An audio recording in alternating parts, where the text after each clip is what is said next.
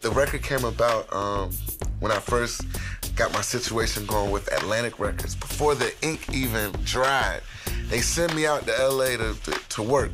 This guy, Ricky Wallpaper, and he did a lot of pop stuff, and they were like, you know, hit records, and, you know, he's undeniable in hit making, but, you know, he has a huge, you know, range of talents musically. So it's like, we got us together, I'm sitting out here, and, you know, I'm very, you know, stubborn with, you know, what I want as well as he. So we're pulling teeth for about an hour.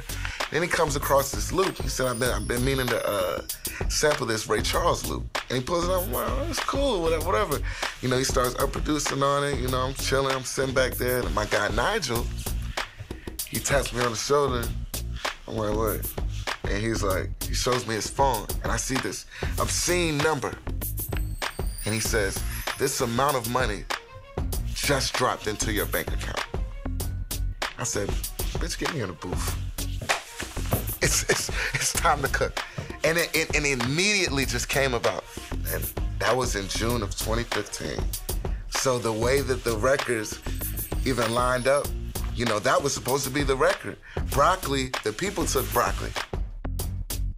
Watch my videos and exclusive content on your TV or follow @MusicChoice.